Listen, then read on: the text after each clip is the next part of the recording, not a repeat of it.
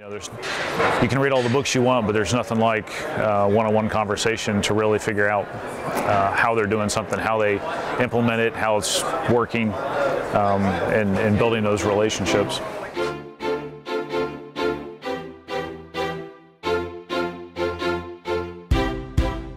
The big challenge for me is the daily management, making sure that things are getting done, things are getting followed up on, reduce the firefighting.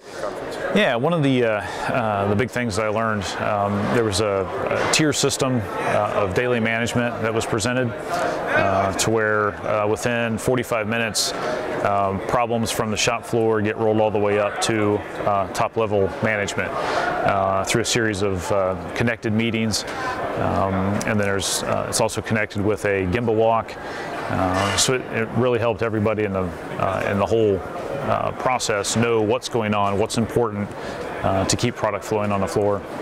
We're starting to really start feeling continuous improvement in all areas, the office, the warehouse, on the manufacturing floor. So we've got about 19 facilitators trained throughout the company in all areas. So starting to get it inside the culture. Second pass right now, going through value streams. We're getting ready to do several machine moves in our facility. We're right in the middle of that right now as our product mix changes. So we're realigning the value streams. I think one of the big keys to our communication is that everybody's approachable. People are able to go into the office, talk to people. The folks in the office are out on the floor every day. There's still some challenges, of course, with any organization. But for the most part, I think anybody can walk up to anybody else and say, hey, I need help, or what do you think about this?